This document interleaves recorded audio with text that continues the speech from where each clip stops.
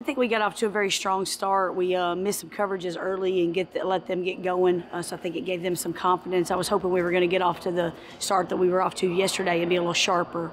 But I was proud of our fight in the second half. I thought we made some good runs, did some better things in the second half.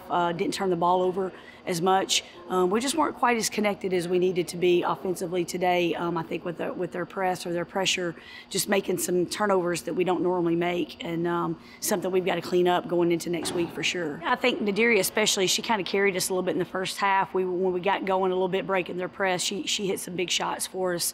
And I think Kai really got going a little more in the second half. But they both did a good job looking for the shots that are good for them. I thought they did a good job of moving the ball when they needed to. But yeah, they're both good scorers, and I think they were pivotal for us to be able to stay in the game at times today. Focus on details. I think that we've got to get back to making sure that we understand our game plan and scouting report a little bit more. I think we knew it. It's just a matter of execution, and I think that's going to be key. We got to take away team strengths, and we knew that going in with Gardner-Webb that we were going to have to take care of the ball and make good decisions.